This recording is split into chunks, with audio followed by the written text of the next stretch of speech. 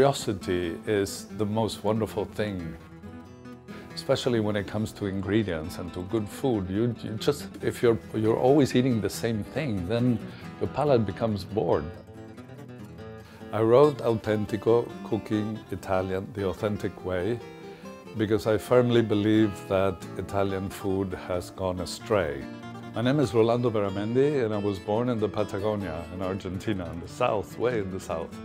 I'm constantly working to seek the best of Italy, to preserve the traditions and to try to bring good quality products to the United States.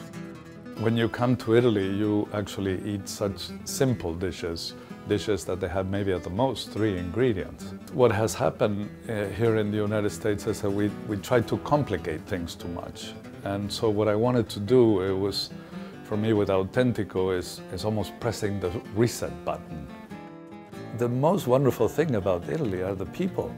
The people are just so warm. They will tell you everything. And they took me into their home, they took me into their kitchens, they shared their recipes. I don't think that there's any better way to see any country in the world, let alone Italy, than to enter that country through somebody's home. È il loro istinto. And they do it just because it's their own instinct. E l'uomo approfitta. È impressionante questo. The closeness that you have when you're actually invited into somebody's home, first of all, and then if you're actually invited into their kitchen and cook with them, is one of the greatest privileges in the world. Cookbooks are written with all these variables.